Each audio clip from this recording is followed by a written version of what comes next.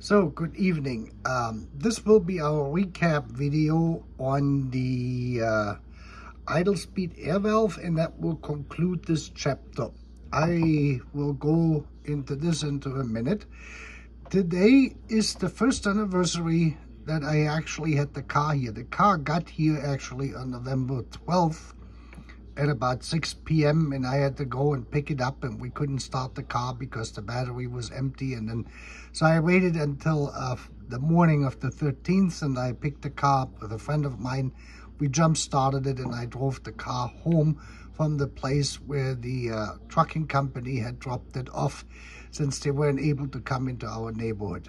And so today I also went back to the gas station to get some things, and I made it over the 333,000 mark. So the car had 331,004 miles on it, and I got now exactly 3,333,004 while it is sitting out there.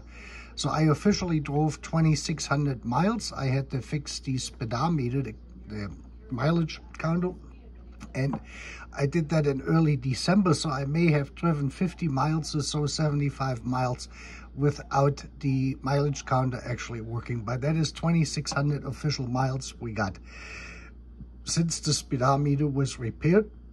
And as you can see, my idle is now exactly at 700, 650, 700. And my temperature is right there where it is supposed to be. We're at about 47 degrees. The wind was a lot colder today. And you also can see that 60 miles I drove since the last tank fill. I'm a little bit under quarter, which means I'm going to be about 120, 130 miles city traffic here in Kansas City for half a tank, 260 miles for 20 gallons, something like this, 20, 21 gallons in that range. And just by that, you can already tell that the car, the engine is in a pretty good shape, and it is fairly well adjusted, because the first thing what goes out of the window with a bad engine, or when the engine is really off a lot, is your gas mileage. That is one indicator. On the highway, I do better. I get about 150 to 160 miles out of half a tank fill. That's about 300 to 320 miles out of 20 gallons. That's just on a side notice. You can see we have absolutely no air leaks, even at the correct idle now. And what I winded up doing is, let me just show you this. So this is the good part. The car's here now 1 year. I had the car here 1 year, and we're doing pretty good. Now, I wanted to show you this again. This is my original Mercedes-Benz valve I bought earlier this year. This is the valve which will close factory setting 1.4 amps, as we had determined. And then yesterday, I showed you in the other video, I had this valve in here, which I had adjusted to about 1.1 to 1.2, roughly in there. And you can see this is the valve I took out. And I put in the third valve I had, which is better than this one, is better working than this one here. That's why I took this back out. And we had that flush at exactly 1 amp. So what I winded up doing this morning, I did a test drive, and my RPM was actually too low. So I pushed it into exactly the same position as this one here. And this one is pushed in exactly 55 mil. And 1 mil is 1/1000th of an inch. So 55 mil, I think, is a 64th is a 30,000th. It would be a 1/32nd of an inch, somewhere thereabouts. I measured it out earlier with the calipers. It's exactly 55 mil. And that setting will get you to 1.1, 1.2 amps. And this is what you're seeing here. I have now exactly the same idle speed, whether the car is hot or warm in the operating temperature in this case, or the car is cold in both instances. And it starts up right away. So all the modification I have done to this point have led me now to the point that I'm at the correct setting of what I needed. This is what this should look like. And if your engine is in a similar condition from what mine is, then you should be right there too. Again, the setting here for me, which yielded this result you're seeing, is 55 mil. And let's see, we got a couple more things here for you with looking through it. Now, I didn't vote for this guy. I would vote for this and the flag, but no, thank you. Just on the side. And well, I did all of this now because here comes the first big trip. Sometimes I think the second week of December. That's at least what the plan is right now. From Kansas City, from Bayshore, all the way down to Oklahoma, about 340 miles.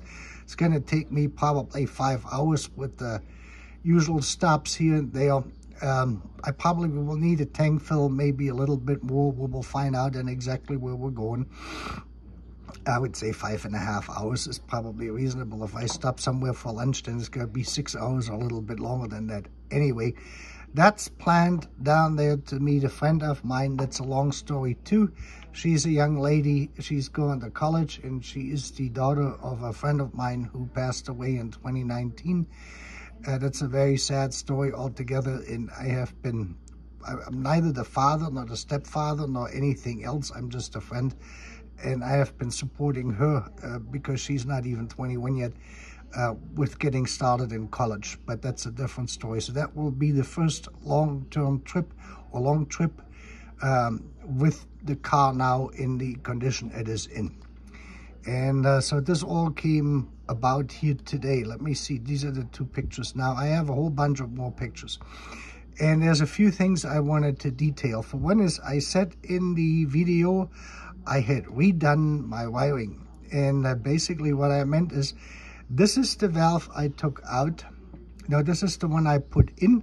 This is the one we adjusted all the way out in the video. And this was from the video. And like I said, I adjusted this brass piece in by 55 mil now. In the video, it was flush with the housing out here, with this part here. Okay, and what I did is my wiring earlier this year, this is actually this valve here when it had this racing thing on there. This is the eBay fellow who sold it.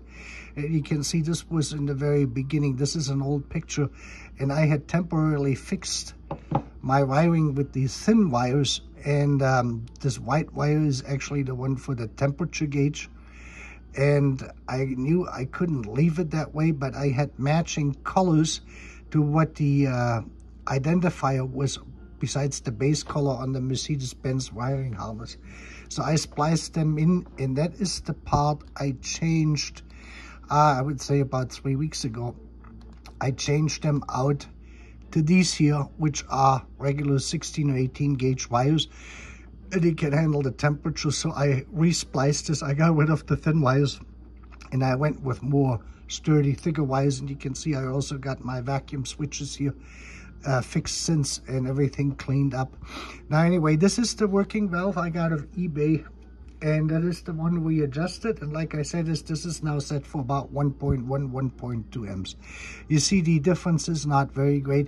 This one here also, now since I cleaned this valve here is now sticky. So I have to see if I can clean this some more, or what I can do with it. It will vary. When it gets warm, it needs a little bit more current to close. When it is cold, it works a little bit better. And again, this is this plastic piece I was talking about yesterday too in the video. This is where I got the 6 feet of this tubing, what they use. I thought this came into in actually 42 millimeter pieces, but actually they sent that out by 3 foot or 1 meter length. So that's how I wound up with this stuff. And I didn't realize this when I ordered it, but that's, well, it's not a big deal. I sold to one fellow, Hans Christian in Oregon, a fellow of us here. Thank you very much. He purchased 3 of them already. If you want them, I will put the Cash app down in the description of the video. 1 piece, $3, 2 pieces, $6, 3 pieces, $9. They will be perfectly cut and the exact length, 42 millimeters, with a straight cut on both ends. And you put them in while this is out. Outside, you take this out, and then you adjust it in that it goes exactly from this end to this end. It will match exactly in there. And then you can look at this. When you look at this from the bottom, you can see that the ends exactly stop here and stop there. You don't want this protruding in because of the airflow going through. And this is another thing is I'm going to be talking here in a minute. I'm going to be explaining this. This is going to be probably a longer video. But anyway, the wiring, that's just something I wanted to show you. I had replaced this. If someone has ever wondered about it, why I had these little wires in there, that was what I had at hand. And I replaced this at a later point. Okay, now I mentioned this, that my timing actually is off. And if you watch the video where I do the timing chain on the fly, we started with adjusting the timing chain or checking the marks on the camshaft by setting the pulley on the crankshaft pulley with the timing marks to 0. Exact 0 is as much as you can do it, because that's a pretty coarse adjustment to begin with. And so that's the first thing, is so you're gonna crank the engine over until it goes to 0. And then the first alignment mark you check is that the rotor is pushed all the way back to the end. There is the flywheel in there with the spring-loaded thing, so this is going to sit here. But when you have to physically push this back. When the crankshaft pulley is at 0, you have to push this in, and this mark has to line up. You can then loosen the screw on the distributor and move the housing a tad bit to actually for these two to exactly meet at that point. Then you have set the ignition timing for the spark plugs correctly. And then the next mark is the mark on the crankshaft on the driver's side, which is the left side. I'm looking, you can see the timing chain here. I hope that YouTube doesn't cut this off when they're processing this. And because I took this at an angle, this rig, that rib here in the middle is exactly actually over it when you look at this at a different angle. So this is the one where it lines up. So we have the crankshaft pulley is lined up, the timing, the distributor is lined up. Let me just open those up as we need them. The left camshaft is lined up, and now the right one is going to fall wherever it's going to fall in this process. And this is basically it. And I took this picture better from the top because you can see the mark here. This is the actual bearing unit where the thing sits in the whole camshaft, which is mounted into the cylinder head. And this is the 0 mark basically on your bottom, on the crankshaft pulley. And you can see this, we are now after top dead center.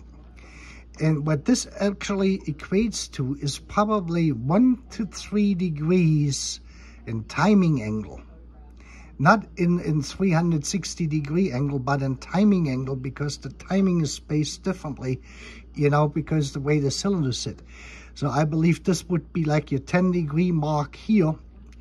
And so you have probably 5 degrees would be here. So we're gonna be right about 2 or 3 degrees. This is the 10 degree mark here. And I don't think they have one on the left, but you can see the distance from here to here. This is 10 degrees in timing degrees. And this way you can say this is about 2, maybe 3 off, okay? Now, I know this, and this would be a very easy fix because Mercedes-Benz has the Woodruff keys, which have an offset. And let me just see, we're here. But the issue is this, that on my camshaft, the current straight Woodruff key is stuck, and I cannot get it out. And you can see this on the new camshaft. This is actually the piece which has the mark on it, and that is also aligned. This always has to have a straight Woodruff key in it for the mark to be exact. And that mark has to align exactly with the top of this what do you call that now in English? I can't remember the English word. On this part of the X-shaped part, I can't remember the word, sorry. And then usually this is pushed forward, And then you have it looking like this here, and the second key is here.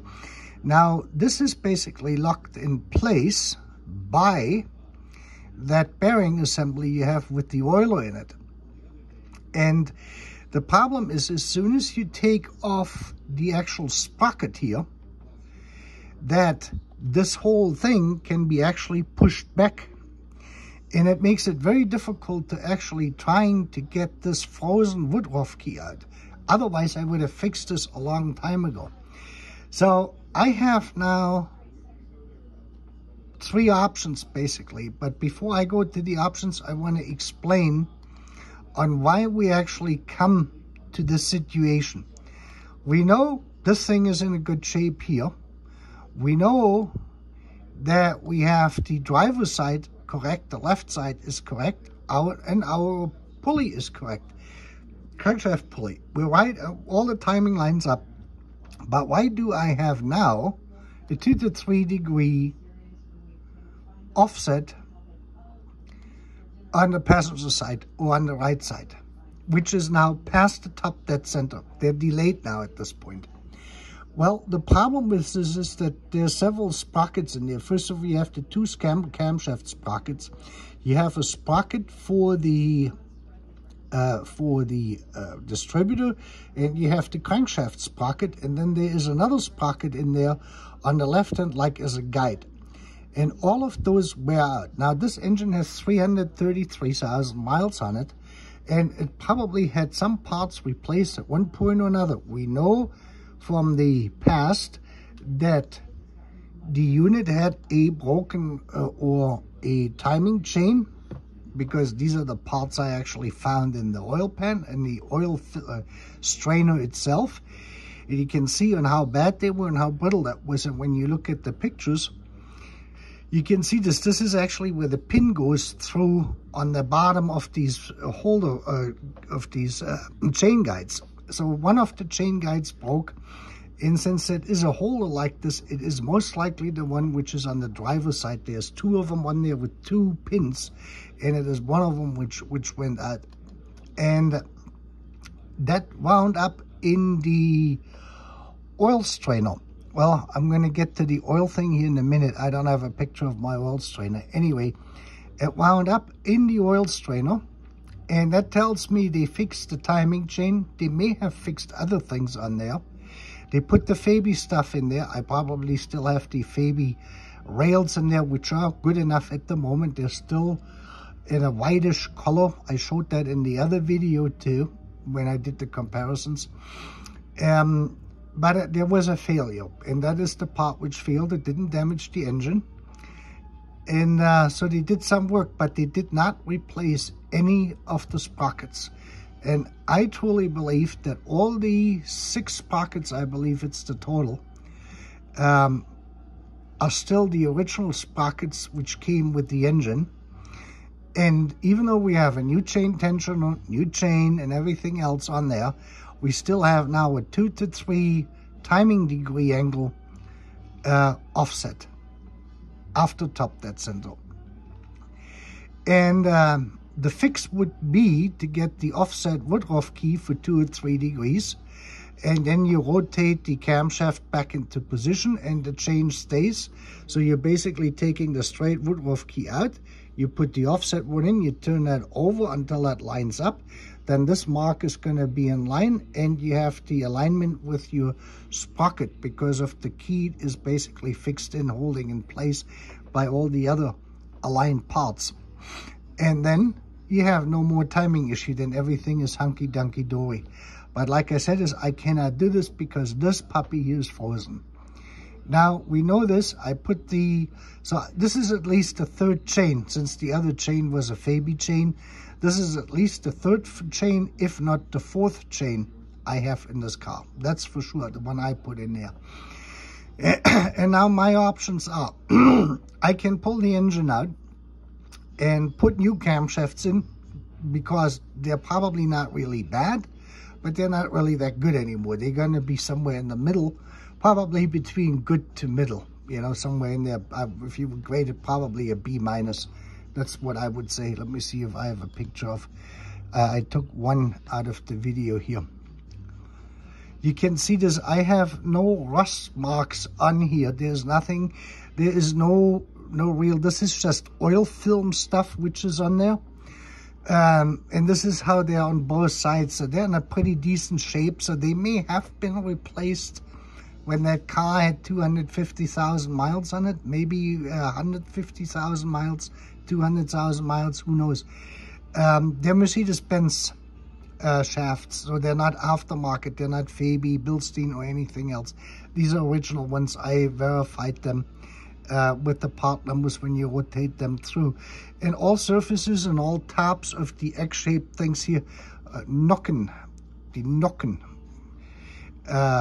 that's what we call them in German, are basically in excellent shape. So if you measure it out, like I said, this would be qualifying for B minus part all the way through. No rust, no wear, no scratch marks, nothing. Just, if anything, then there's going to be some reduced, you know, size on it from just the age and mileage. Going back to my options to fix this issue is I would have to replace either the camshaft. If I replace this camshaft, I have to replace the one on the other side too. That means at this point, I might as well pull the whole heads off and check all the valves and redo the valves. I did the test today, which Jean-Pierre Zimmer did in his video 2 days ago on the 560 SL. They were working on this, was an 86 model with, like I said, around 200,000 kilometers, about 130,000, 150,000 miles. He goes back to the muffler and he listens, and there's a blop noise which comes through the regular sound, and that indicates that one of the valves, especially the exhaust valves, are out or not closing properly, and that causes a kind of misfiring when you hear this, you know.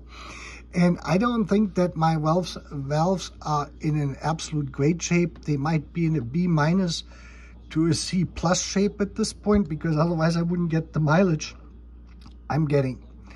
But the issue I'm having, so I can either replace this, or I can disassemble the camshaft and get this thing. Actually, I can slide this ring off because it comes right off, and I can try to clamp this into a machine vise. That is the ones you use the precision vise. A regular bench vise is not going to work.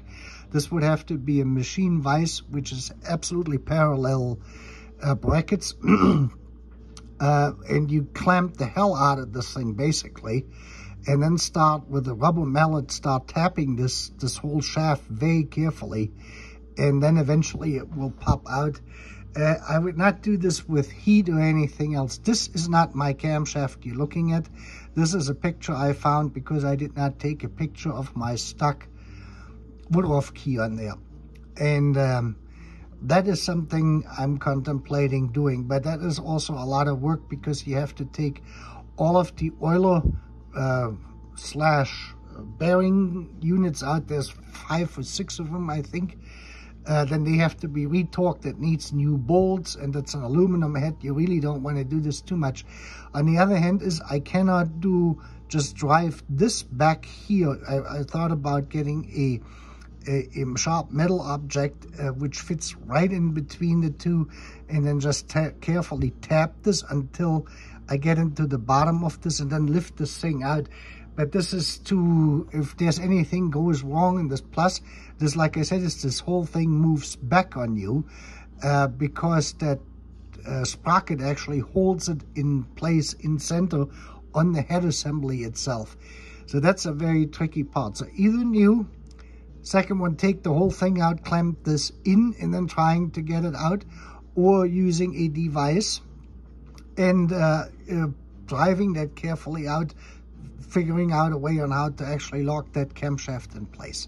That's the 3 options I have in order to fix it. And I had postponed this, you know, when I have more time, and maybe I find a different solution for this to actually get that wood-off key out. I have all the wood-off keys here, the offset ones, so to fix this is like an hour job at the very most. All you have to do is take the 2 covers off, get the engine, you know, cranked over to 0, and then you do that. And after that is then I can actually do then the final valve leakage test. And you remember I showed you this. I have this big black Bosch thing, valve tester or leakage tester I bought of eBay in Russia. They sent it over, and I got the calibration nozzle that inserts in it, so you can exactly set this up for it.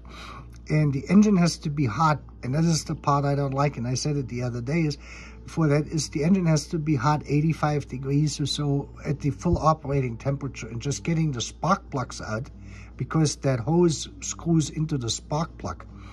And you have to take the camshaft covers off, because you have to have that exactly in the position where the 2 cams for each cylinder are totally cleared with the top of their 2X-shaped noggin. I'm sorry, forgive me, where the 2 noggin are absolutely out, so that the valves are fully closed. And then you can actually run the air through it, and it will tell you how much it bleeds.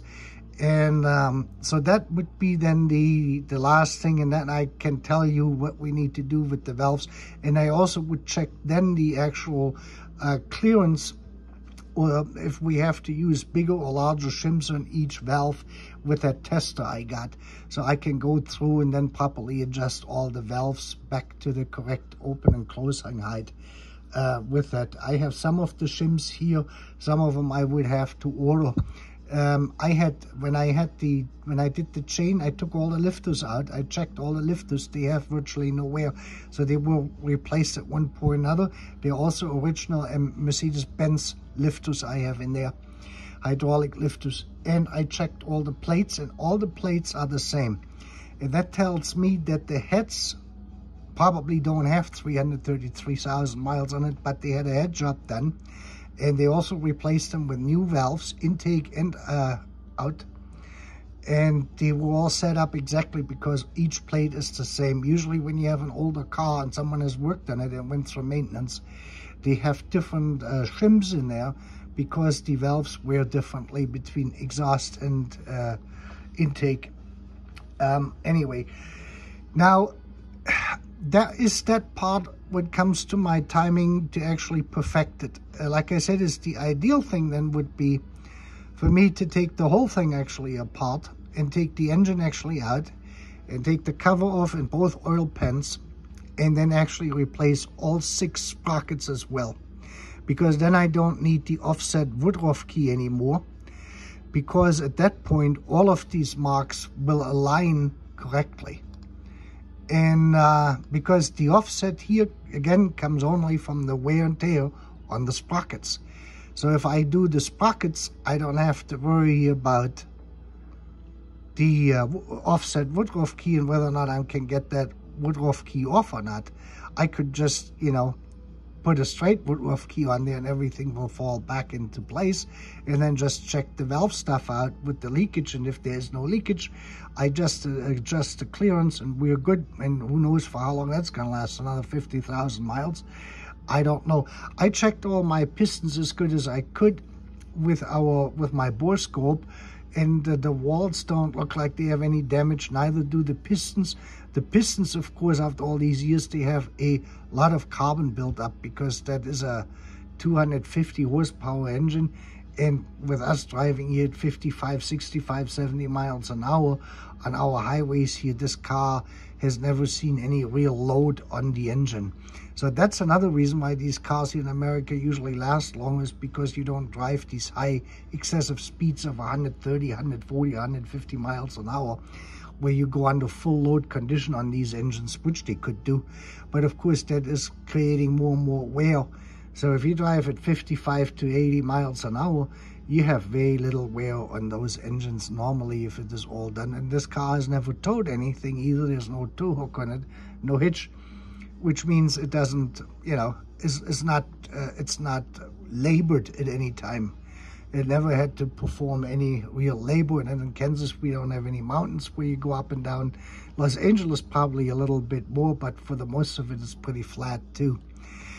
Anyway, so the other issue I have left with my oil pump, and if you remember this, I had talked about this, and my oil pump in itself is actually fine. This was when I replaced my old strainer, where we found all these loose parts in it. And when I was underneath there, I looked at the pistons. Now the oil pump is to the left, and you can see this here. You can see there is some marks on here, and there is an R. If I see this correctly, I should have wiped the oil up. I wasn't really that worried about it. It's on the top now. It looked like when I was underneath the car, I think this would be cylinder number 2, and this would be the piston number 2, and this is piston number 1 probably. So you can see someone had marked something here, and either they had replaced the pistons, or they had checked the pistons, or there was some work performed at one point or another, and this is another reason why my engine runs the way it does. I cannot fully decipher this, but we can see 988. So if this is a date stamp on there, that means that is pretty much the original pistons they got in there, or the piston rods at least. It's hard to tell until you actually take it apart and you clean it. And you can see this is the overall condition of the engine looking in here. Of course, this is your crankshaft here, the counterweight on it. You know, and then there's the other part of it too here. So this would be cylinder 1, cylinder 2. Looking at this oil pump to the left, no, oil pump to the right, cylinder 1, cylinder 2, counterweights, and then the bearings basically. There was really nothing, when I looked into this, there was really nothing there which I could see which caused any alarm. You have some, you know, residue on here, which is normal. There's no rust in there. For that the car sat for quite a few years, I think this is all very acceptable. And this, I guess, if something broke, they probably fixed it, but for the better part, this is all original with 330,000 miles on it. And then here you can see the chain. And this is my problem with the oil, really, at this point, is where the oil needle goes like this. It bounces. And the problem is there's a chain tensioner for the smallest chain in here. For one is the chain has slack. The chain is too long. I have a new chain, I have a new oil pump, and I have a new pulley or sprocket.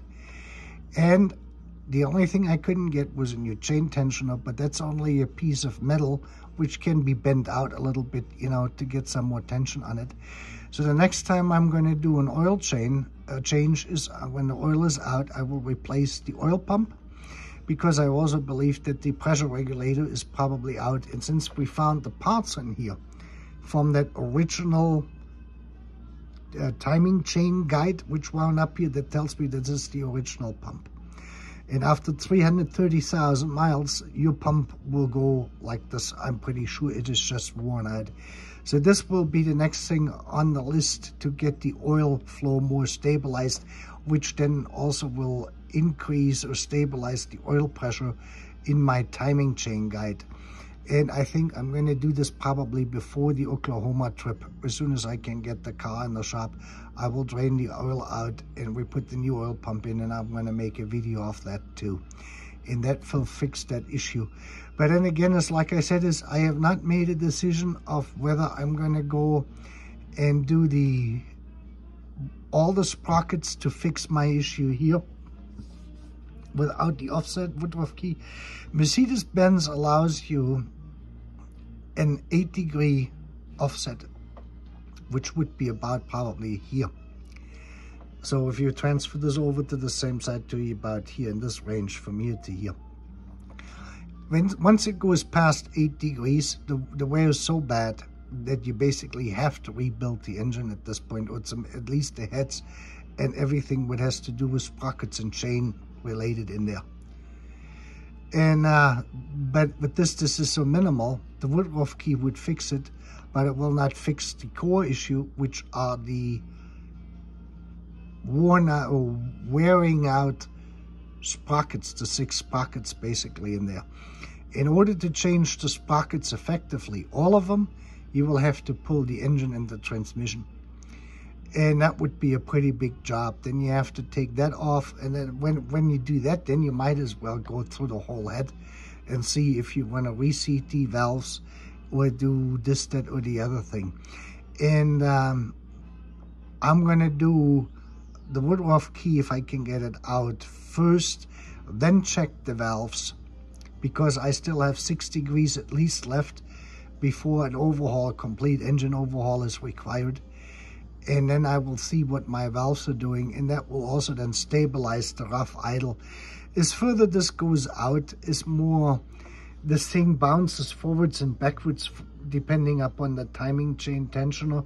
And with my oil pump, you know, with the oil pressure going a little bit up and down, that of course allows for some slack in the chain, minimal, but you will see that, and that will cause a little bit of the RPM to go a little bit up and down. We're talking 25, 50 RPM, and this is sort of what I'm seeing on the gauge in my cluster, you know, just some minor variations in this.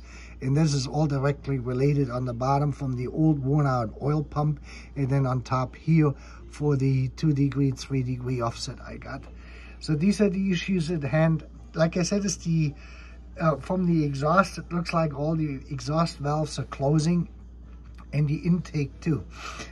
There was one last item I wanted to get into on the with our idle speed air valve, and but why we would have to adjust them, and why it makes sense or why it might be required. Technically, you would think if you buy them factory new with 1.4 amp, you know, closing current, which they're set for, 1.4 amps, that they should work as you put it in the car. You would expect an engine to go down, but there's a story behind this, and that is directly related to the to this type of engine.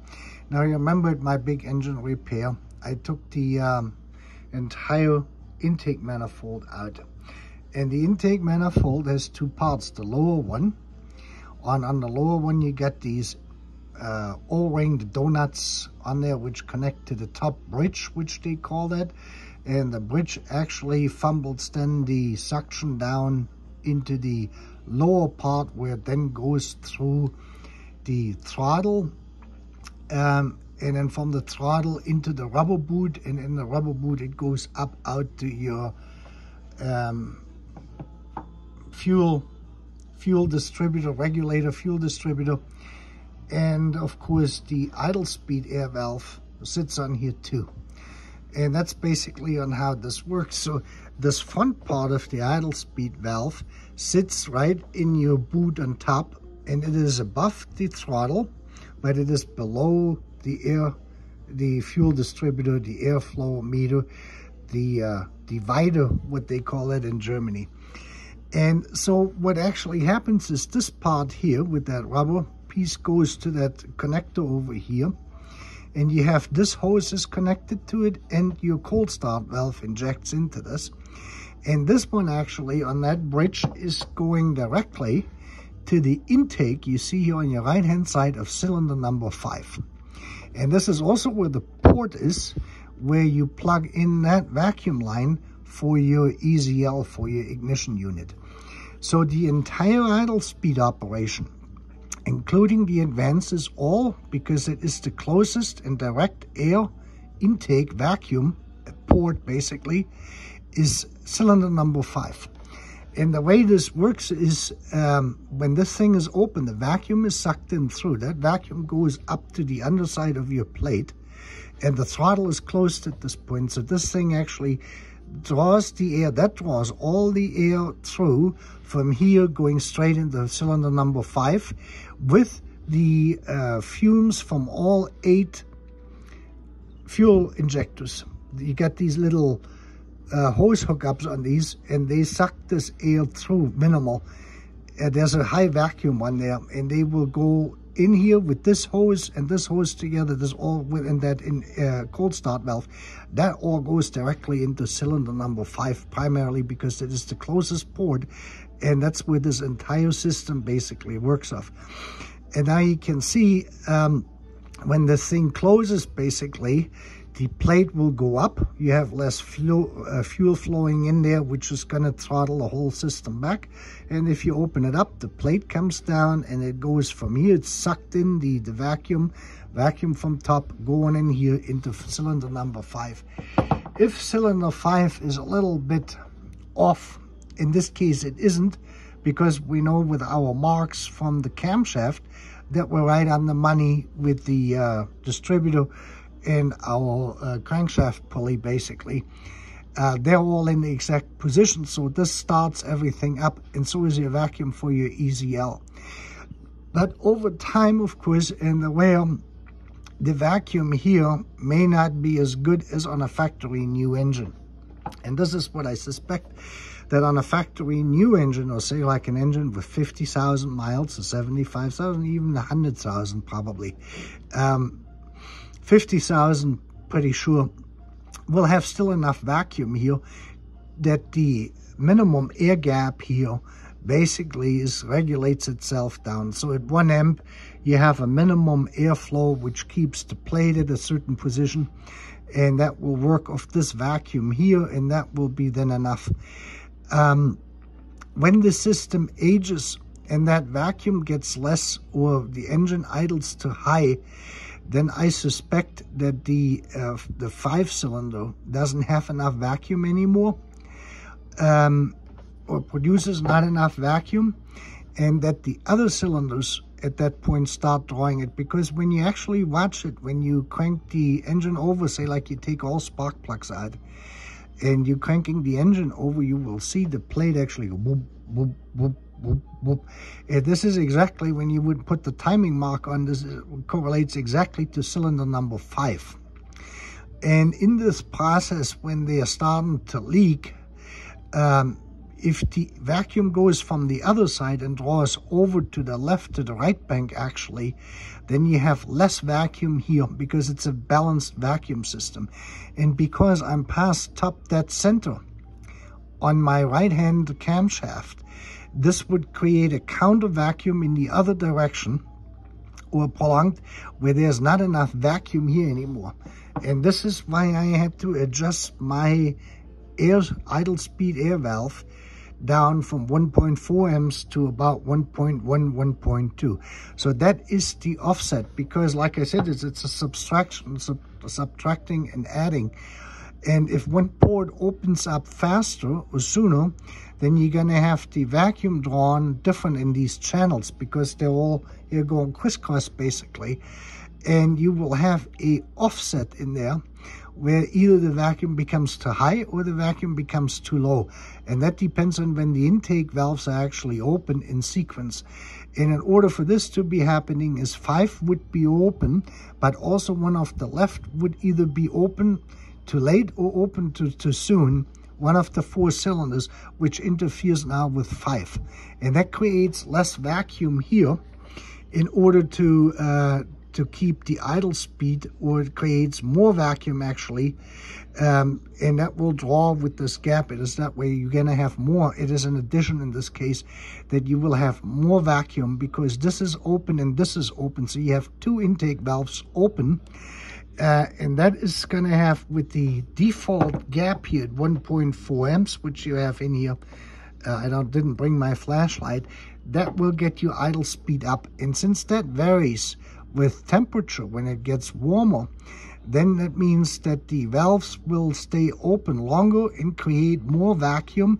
So the entire system actually, your plate is going to go further down. Now, what most people do is they turn the plate now counterclockwise, trying to get it back up, but then your mixture control is going off, so you're not getting the right mixture.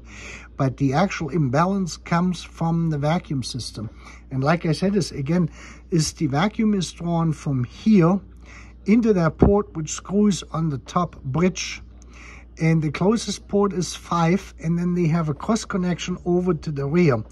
And when these leak on the backside, when they don't close and open correctly, then you have a double vacuum. You get like 100% vacuum here and 10, 20, 30% extra vacuum for one of the rear cylinders here, because the way they go across on that spider web almost looking upper manifold, what they call that. And that will increase the vacuum on here. And with the standard gap at 1.4, you have to close this further to compensate for the additional vacuum you're getting from the right bank. And that is the best way I can explain this. And this is only applicable to those folks which have a normal idle, say like around 650, 750 when the engine is cold, but the idle goes up to 1,000 when the engine gets warm, because this issue is going to increase as warmer that gets, and you're more, your valves are a little bit loose, and the timing, the camshaft doesn't, is delayed, then you have them overlapping and you get more vacuum going, and that increases with temperature, engine temperature. And that also causes part of the rough idle at times, because depends on where this is at with your mixture control from the EHA valve, because the EHA, unfortunately, the ECU system in this car or on these engines, this is also applicable for the 4.2 liter, do not get any vacuum feedback. The only unit which gets a vacuum feedback is the EZL. And when that happens is the vacuum port also gets a higher vacuum, and you can see this. When the engine is cold, you're at 15-inch mercury, and when the engine gets warm, it goes up to 20-inch mercury, and that comes because now you have two overlapping intakes. 5, because it is the closest port here, so that's the dominant vacuum is 5. The other ones then will add to the vacuum to it, and that will go, you can see this, it might be 2.5, 5 inch mercury. We're not talking huge numbers here, but that is the offset, and then the EZL will also go up. And like I said, it's the way I combated this in my case with the condition of my engine, the way my intake valves are. This boils down to an adjustment where you want to be 55 mil, or about 1/32. I think that's what 55 mil is. That is 0.055 inches. That's 55 mil. So 1/8 of an inch is 125 mil. So it's half of 1/8 of an inch, or thereabouts. That might help you a little bit to better picture this. And I believe I don't do much with fractions. I'm an electrical engineer. We don't work much with fractions. So if you have 0.125, half of it is 60, is 120, 62.5. So 62.5, so whatever half is of 1/8, that would be a 16th. 2/16 is 1/8, so 2/16. A 16 is a little bit less than a 16th of an inch. So 3/32, 1/32. 2/32 is a 16th. Yeah, it is somewhere around there. I just go with 55 mils. That's easier for me. I put the thing on there. It says 55 mils on the dial. I know what we're talking about. So, and with that, I think we have covered it. This is the exact explanation of why your engine is acting the way it is. If you want to fix this, the first thing is, like in my case, I would have to get the right camshaft back exactly to top dead center. I have to eliminate this, that it is after top dead center, and go back to normal. That will probably reduce the vacuum here by 2 to 3 inch mercury. Figure about, I would say, from what my experience is now, for each degree in timing angle offset on one of the camshafts, you get at least 1 additional inch mercury out. So if you're 5 degrees off, you will get 5 inch mercury more on this port here on this side. 5 inch mercury also then with the same gap here will increase your idle speed, because the 5 inch mercury are going to pull your plate off if the internal gap is not closed by pulling the spring out, so the unit can actually has more. The control unit has only 1 amp, so you have to extend this out to reduce this further by the amount of additional vacuum the engine timing chain valve issue is going to create. And this probably has been one of the longest videos I have made, but I found that important. The other thing is I wanted to say is, from the statistics I have been seeing and reading, is that that over 50% of my viewers are under the age of 40. That was really as a surprise. The rest, the other 50%, is pretty much well split equally between the age groups. And the biggest viewer cycle in that age group from 18 to 40 is actually in the 18 to 28 or 29, however they had broken it up, bracket. That is a larger segment than the one which goes from that point to 40. So that is something I'm really, really happy about, that you young folks are interested in learning this stuff, and I will do my utmost to support you. And if you have any questions, don't hesitate to ask. There's never a wrong question to ask. The only wrong question you can ask is the question you don't ask. And if I don't know, we may have someone else who knows the answer for this. And that basically concludes it. I will keep you now posted with my oil change. Like I said, that's going to come first with the next oil change. And then I'm going to figure out, I have to think about this some more, of what I'm going to do with that stuck Woodruff key on my right camshaft. If I can get the Woodruff key off, I don't want to damage the camshaft, I will put the offset Woodruff key on there and then do the valve leakage test. I hope I'm not going to burn myself up on this. Like I said, you got to take all of the stuff apart while the engine is hot. You got to take valve covers off, cylinders, spark plugs out, and then you have to go through and screw that hose into each cylinder, into the spark plug hole, and then do the testing. And you have to then crank that over. You have to go on there with the ratchet, and all of the stuff is hot. And you got right the exhaust underneath there where you need to get to, and of course that's the hottest part. And if you don't work fairly fast, and if you start on cylinder 1 when the thing is still hot, say like at 75 degrees Celsius, by the time you get to 8, you're going to be at 50 degrees Celsius or 40 degrees Celsius, which means none of these measurements, you got to start the whole thing all over again. So this is a more cumbersome undertaking. The other thing is, what Jean-Pierre pointed out when they did their 560 was this long cavity here, this rectangular cavity, is an exhaust part. And this builds up with carbon. And I scratched this out with that little needle thing I had there. I spent 2 hours leaning into the engine bay with the vacuum cleaner, scraping all of this built-up carbon in here out for this to get the airflow to go. And the other thing is, if you fix this, the gaskets which go on here, they have water going through this. There's a water port on each side outside here. There's 2 water ports in the middle and 2 in the back. The Mercedes-Benz gasket costs $11, and they have the correct sealant on the side which goes to the bridge, actually on both sides.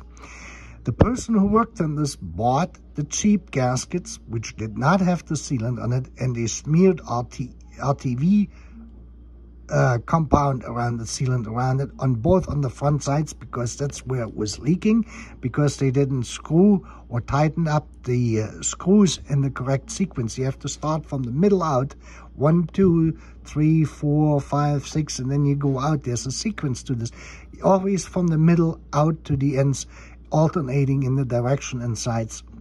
This way you relieve the pressure evenly. Anyway, when they did this, whatever they did, this was leaking, so they went back in and they smeared silicone in there. It took me another hour to scrape out all the silicone, that red silicone, what had gone, especially here on the right-hand side in there. And I went in with that little miniature vacuum cleaner thing I got in there, and with the wire brush, and I brushed this whole thing out as deep as I could, and I went in with the bore scope to make sure I got all the silicone out. I mean, there's people out there, they work on these cars, and this is the cheap gaskets are $3. The Mercedes-Benz gaskets are $11 a piece. And this is all because of 8 difference. That's $16 difference that created over an additional hour at work. And you really have to sit there and you have to lean in it. And then, like I said, is with that wire brush, I got all of the stuff out, and the vacuum ran constantly. I put the ear protectors on because after 15 minutes of to half an hour of running the vacuum cleaner, the shop vacuum, you know, with the small nozzle attachments to this to get in there, was a nightmare. Then I went in with the bore scope and I checked this. So if you have an engine and you're getting to this point, you want to get the bore scope and get into all of these openings for your water flow and check if there's any RTV sealant in there from some guy who had to think that they had to fix this and buy the cheap gaskets and put RTV sealant in there. This is these rectangular ones you can see. That is all the water which goes through this bridge forwards and backwards, because also the temperature sensors and the two temperature switches, vacuum switches are on there as well. And I scooped all of that RTV compound out of that thing too. That took another 2 hours. The gasoline, my gasoline bath, I did to clean this, resolved most of it, but that was a major act. I spent 4 hours at least cleaning the carbon out of this stuff and getting rid of the RTV compound or sealant I had in all the upper bridge and on the cylinder heads itself. It was quite a job. You know, I just wanted to mention this. This is the stuff you need to watch out for. Otherwise, I will report as we go along, and you have a great night.